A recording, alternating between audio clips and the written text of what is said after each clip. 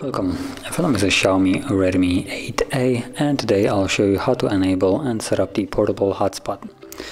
To get started, let's pull down the notification panel and find the toggle for it, which looks like it's on the second page right over here, hotspot. So before you tap on it to toggle it on, you want to hold it. This will take us to the settings where we can change the password.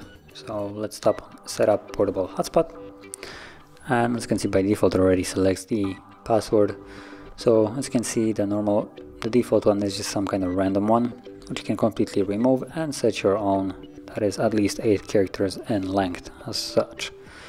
Then SSID is just the name of the network that will be showing up in all the lists of available networks. You can change it or keep it as it is, it doesn't really matter.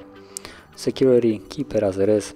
Device identification, so you have default or portable, keep it as it is.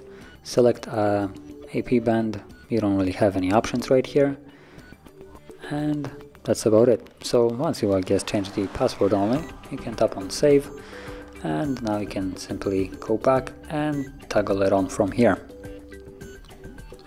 It will also give you a notification right here that it's enabled, and it also, once someone connects to it, it will show you how many people are connected to your hotspot.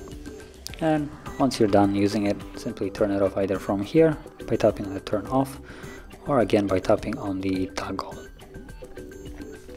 So, if you found this video helpful, don't forget to hit like, subscribe, and thanks for watching.